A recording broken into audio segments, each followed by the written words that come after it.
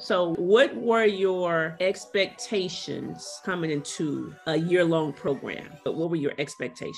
I came in a little scared because I really didn't know. And then I said, I'm sure it's going to work. I'm sure in about maybe 9 to 10 months, I'll be good. I'll probably be like, okay, towards that end of the year, that mark, I believe I'll be straight. That's what I believe. Towards that time, I'll be like, good. Okay. And what has happened? I am in week 9 and I am medication free for the first time in my life. And then when I went to the doctor and she was like, wait, hold on. What's going on here? I busted out my journal. I said, here it is. She was like, wow, I've never seen your numbers that good. And she kept looking like, wait, when did you start this program? I was like, April 10th. She was like, and this is, she said, Judy, oh my God. She said, she flipped the laptop around. Was like, look at your numbers. And I was just sitting there in awe. Like, I'm still in shock. Like, after 26 years, 9 weeks, no medication, and I lost 36.9 pounds.